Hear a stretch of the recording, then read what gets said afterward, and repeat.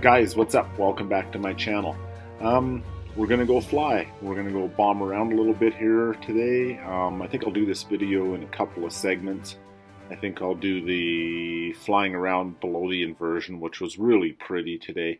Would have been nice to find some holes where we could have got up above it, but that's not always the case here, that we can do that. So we enjoyed just bombing along the mountainside. We are at a flying site here where we fly in the summertime. We thermal over the last 25 years. We've done lots of flying here.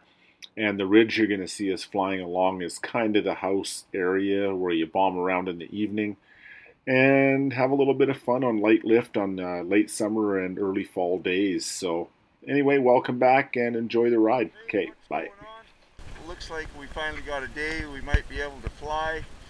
Jerry's got to check out his engine since his little incident there, whatever it was, about a month ago.